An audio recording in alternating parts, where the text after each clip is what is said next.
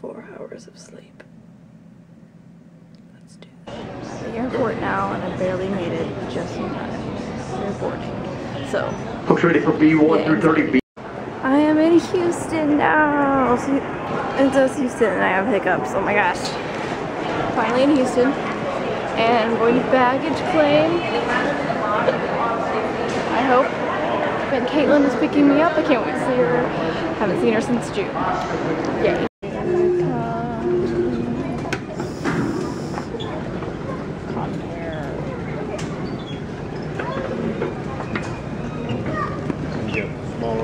Oh gosh, it's so heavy. Oh, it's your range here. These four-wheel things are always nice in theory, but they don't ever really go right. Okay, I just gotta wait for Caitlin to find me. I don't know what's a good point.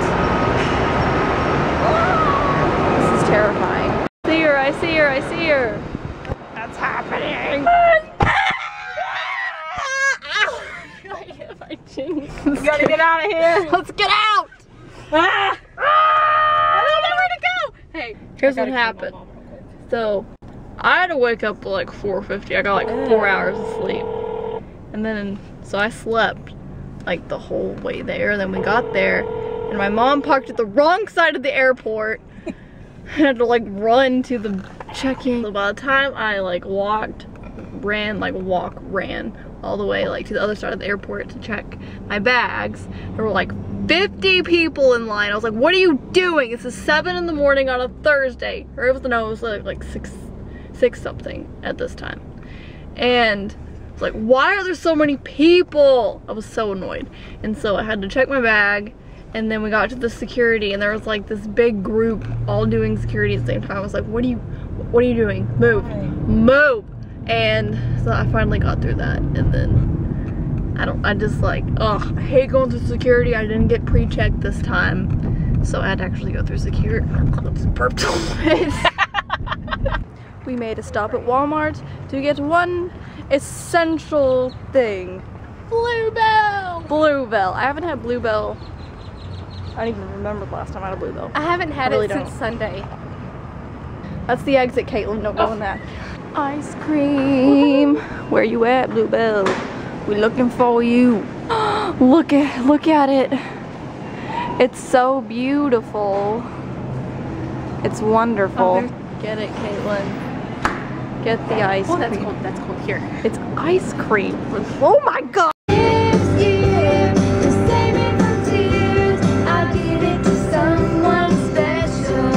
Headed back to the car. We are halfway through our marathon of the Hunger Games movies, and we are hungry, so we took a break and we're gonna go get some food, and then we're gonna come back and watch Mockingjay Part 1. Yeah. Got some more preparation for the games. See, I already had this in here and a little bit in here. I think there's like 2 tissues in there. So I bought some more. And I'm probably going to use all of this. Yeah, I'm going to use all of this. Alright, it is 5:12 and we are on our way to the theater. It doesn't start till 7, but we always get there early because we want a good seat, so we wait in line.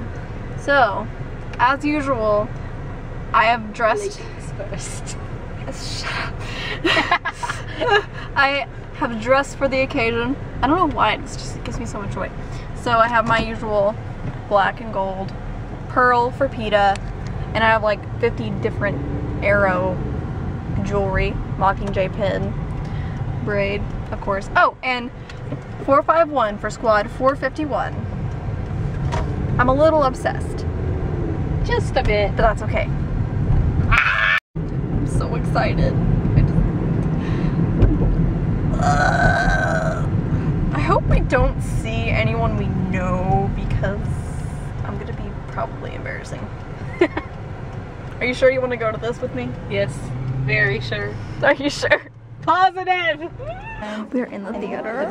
We have, let me look at my countdown. What's the countdown on Fandango app? So you shake your thumb and just, that's what I did. I was like, okay, that is not perfect. That's how I am. Okay, 1 hour, 1 minute And that's another thing. to go. You really need to focus on what exactly. Well, it's over. Did I cry? Yeah! If you haven't seen it, and if you haven't read the books, which is stupid, read the books. Read the books. Please, Idiots. unlike the people behind us! I swear! It's Gail! No, it's Okay, Peeta. so yeah, spoiler alert. Okay, so first of all, it was amazing. They did everything right. There was, like, the only thing that was different from the book was when, like, Katniss went off by herself. I didn't understand that. Because, like, she didn't go through training to go on the field. Like, she snuck off. I didn't understand that. I don't know why they did that. I don't really care because it still came to the same stuff. There's so many things that I loved. I loved how, you could, like, Katniss wasn't really distant from Peeta. Like, I was telling her that. I was like, I was expecting them to kind of make their relationship really strained, but you could tell the whole time that still she loved Peeta, and I so appreciate that because it's so evident in the books, and I was afraid you wouldn't be able to see that on the screen. You could see that. You could see it. I was like, Very clearly. my heart! I was pretty obnoxious in this movie, but there were other people that were very obnoxious. First of all, one person kept looking at their phone. I didn't even know. Bright screen! I was like, no! No! And like the people behind us obviously had not read the book, and so like the part at the end where like Katniss comes back from hunting and Peeta's planting flowers, like you couldn't see who it was, and the girl was like, it's Gale. I'm like, let me just turn around and punch you in the face. I know that they were laughing at me because during the sewer part with the mutts, I knew that part was gonna be like scary, and like I was dreading that part because I pictured something horrific, but what they brought to life, it was beyond horrific. I saw them and I was like, that's so much worse than I pictured it. I literally screamed that. She did. I did. Everyone in that theater hated me. I could not stop screaming because I knew what was gonna happen. I knew my favorite character was about to die, and like I was like, ah! Ah! Like the whole time. It was terrible. And it was so, I hate myself. I'm so obnoxious. But then I started crying and I was just like sobbing. So I don't know what was worse, the screaming or the sob. The screaming. I couldn't hear you sobbing, and I was sitting right next to you. You were like, stop it, stop it. I was like, shut up. Hey, Fee. I wanted that to be a thing. Like, I didn't never in the books want that to be a thing. But like the movies, there's so much that Elizabeth Banks brought to Effie's character that I so appreciate. I love it. It's different, but I love it. And I love that that Hey Fee is canon because I wanted it to be a thing. And so like when they were hugging, I was like, now kiss. And then they did it. And I was like, yeah! I do believe he did that too. I didn't do it that loud. I just went, yes! Yes, yes, yes! I'm very enthusiastic about this. Annie's letter was perfect. I love that they tied that in because the Finnick Annie storyline is one of my favorite like sub-storylines. That is when I started sobbing. Yeah. Like as soon as we were nearing, as soon as they left the capital, I was just like in a constant state of yes. I'm glad no one can like see me. Although at some point I heard the people behind me go, she's crying. Yes! Yes I am! Why are you at the freaking 7 o'clock showing if you're not gonna cry? These are for real fans, go away. But then they were laughing at really inappropriate parts. Like during the epilogue, during like the whole, I don't think it was during the real or not real. Someone started laughing. I was like, why? I will cut your heart out with a spoon! She gets very violent. I'm glad they kept the Nightlock part in where, and you could, oh, I loved how you could tell, because there was always like speculation in the books whether Katniss was really saying yes to the Hunger Games or whether she was trying to trick Coin. I always thought she was trying to trick Coin because she knew if she didn't agree that Coin would kill her. And they didn't outright say it. There's a cat over there.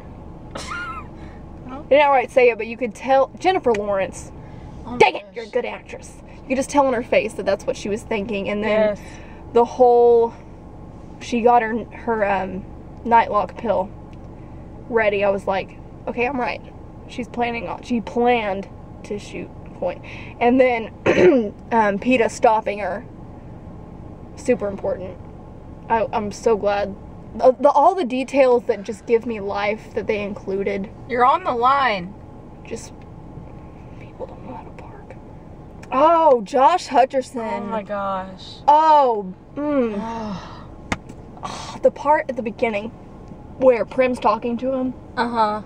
And you just see the transition in his face where he's like kind of reasonable and then he switches to like, oh, it was so good. And I was like it hurt. And every time he was mean to Katniss, I was just like, ooh. Because like, I hated that he was saying it, but you could also tell that he was a completely different character, if that makes sense. Probably won't be able to see anything. My thing ran out of memory, so I had to delete a bunch, like 400 something pictures and videos on here.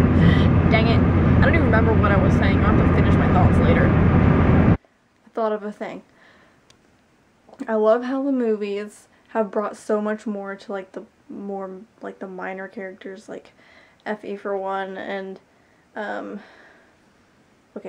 Cressida. Oh my gosh, I love Cressida. Like, I liked her in the book, but I was just kind of like, I mean, I wasn't like, but I was just, didn't really care that much. But Natalie Dormer, is that her name? Natalie Dormer brought so much to her character, and like the part in this where like when all the mutts are there, she's just firing down, she's like on the ladder, she's like, I'm like, she's not even a soldier, she films things, and she's kicking butt. The movie did a very good job, considering I've read this book six or seven times, I don't remember, and I was still on the edge of my seat the entire time. Like, they did a very good job, because like I knew what was gonna happen, but still, just the shots, the way they shot things, and the music, and all that was very good. And the part where they were in the sewer, and like they had like the light shining, and like I was on the edge of my seat because I knew it was coming, but I was like, he's gonna jump out now, he's gonna jump out now.